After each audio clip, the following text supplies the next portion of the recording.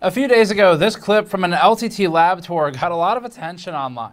The difference between us and somebody like Gamers Nexus or Hardware Unboxed is we test new components, new tests every time. And then Hardware Unboxed tweeted dissatisfaction with the statement made in that tour. We didn't say anything at all, anywhere. Even though it's not actually true, they don't collect new data and new tests every single time, and it's not always necessary anyway. So when Linus went on the WAN show, we hadn't gotten involved. Linus responded to Hardware Unboxed on the WAN show and then said the following. There's a fair number of people that are talking about the whole Trust Me Bro situation. Linus exposed. Where there were some creators that it seems like you guys are... Look. Just say it. Everyone knows you're talking about us. It's pretty clear that not everyone in the creator space handled that super professionally. I don't obviously agree with some of the takes that were out there. I don't think that it's particularly journalistic, for example, to ignore facts, to ignore personal relationships. It is my job to ignore personal relationships. Yeah, if LMG is going to make false accusations and wants to try and use personal relationships to gain favor so that we don't cover something we think is not okay, it's not going to work with us. We don't play that game. The first clip from an LTT lab tour caught our attention, but it itself isn't worth commenting on. We have Guys, what the fuck is this even about?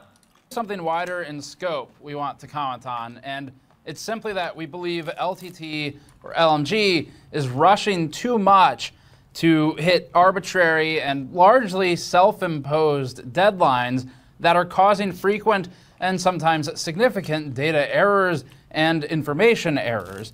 And this conflicts with the ramping marketing surrounding accuracy and data-driven objective reviews that they're pushing for from LTT Labs. So we've decided to turn off all YouTube monetization here. We will not be placing a sponsored ad in this video. We're just going to report on serious concerns that we have with LTT and bring some awareness to these critical issues. We've been thinking on this for a few months now. We have a few... Is this metal part drama? Few main points of discussion for today. They span from raw data that potentially misleads consumers, even if unintentional, accidental, that counts too. And we have some ethical concerns and corporate connections that we want to talk about, including great ethical concerns regarding LTT's inaccurate testing and misrepresentation of a small company's prototype, followed by the auctioning off of that prototype, despite the company wanting it back for other media and not granting permission for the auction. Also, we're concerned about ethics issues regarding LMG's recent review of the Ponage mouse, where they failed to notice that there was protective tape over the Teflon feet to knock the friction coefficient of the mouse, followed up by a pseudo-correction wherein LMG fails to take full ownership of its mistake and instead blames the product for not hand-holding them through the process of removing said tape. But we'll start with the simpler stuff and then come back to this. So the marketing is strong, but exiting just entertainment and entering technical data-driven reviews and marketing on the back of that means that there needs to be proper work to that was valid.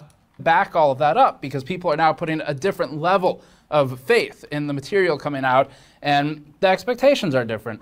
And we know these issues at LTT in terms of the rushing, the pushing employees and staff to hit deadlines despite concerns with the data or the collection of the data. We know that these come from top down, as shown in a recent LTT interview that it conducted with its own employees, where many of them stated concerns with content quality pertaining to restrictive time constraints.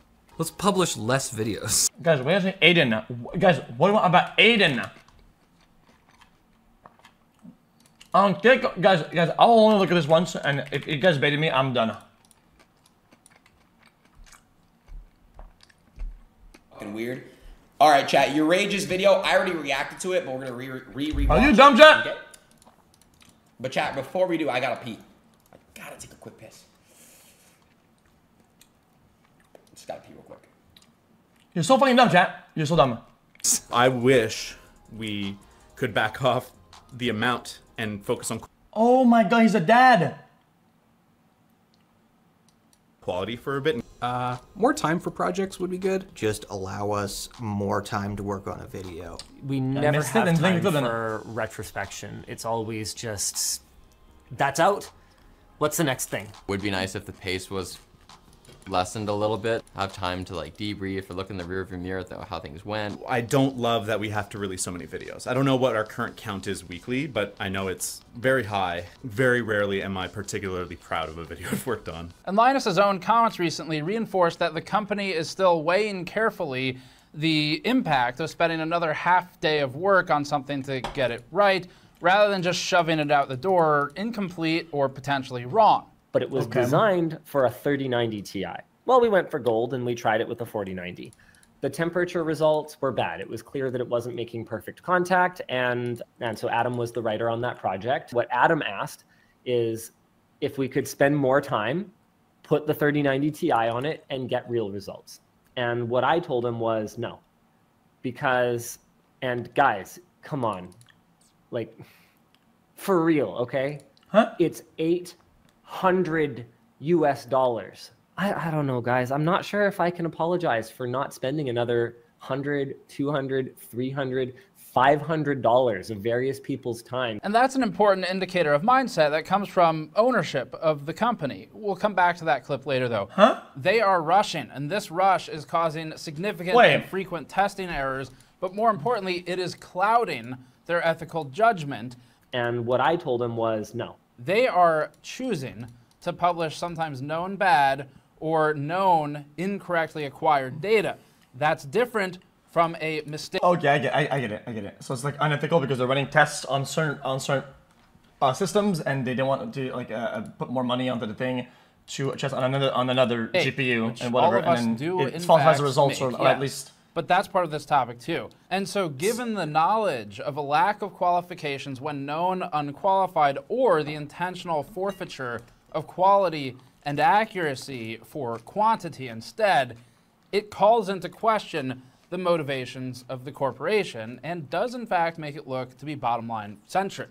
This is to hit arbitrary self-imposed deadlines and uploading scheduling whose end result is misleading for consumers, and at some point it is no longer an Jack, if this is true, I agree with that. Unintentional mistake to mislead those consumers, such as with known shortcuts that reduce the accuracy of the content. Rather, it becomes intentional to do so because of the knowledge of that approach.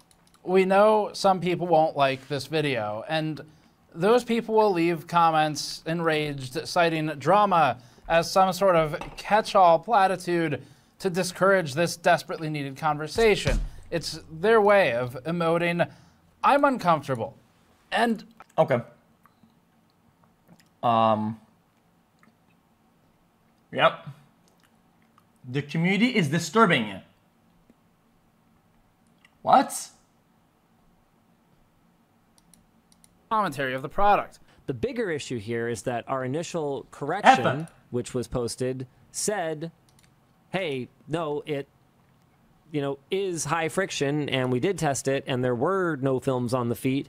Ponage then tweeted publicly with an abrasive statement, but one for which we can't fault them.